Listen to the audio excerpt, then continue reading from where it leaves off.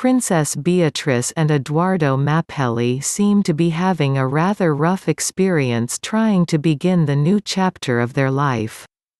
From having to downsize their engagement party due to Prince Andrew's scandal with Jeffrey Epstein, to having to put off their wedding date due to Prince Harry and Meghan Markle's move to Canada. It seems the couple cannot catch a break for another curveball as now, COVID-19 has hit their plans right in the nose.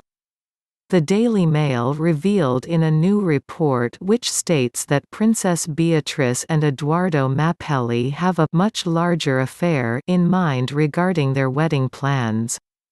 The source was quoted saying, "As the granddaughter of the Queen, it seems unfair that Bea would have had to hide her nuptials from the public when her younger sister Eugenie did not have to." Eugenie's wedding was televised and watched by 3 million viewers in the UK alone.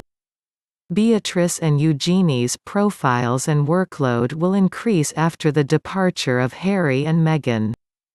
Beatrice wants to show the public that she will never shirk her civic duties. She wants the public to see her as an individual, and not to be judged for the mistakes of her father. By next year, it would be wonderful if she could hold her head up high as she walks down the aisle in front of hundreds of people.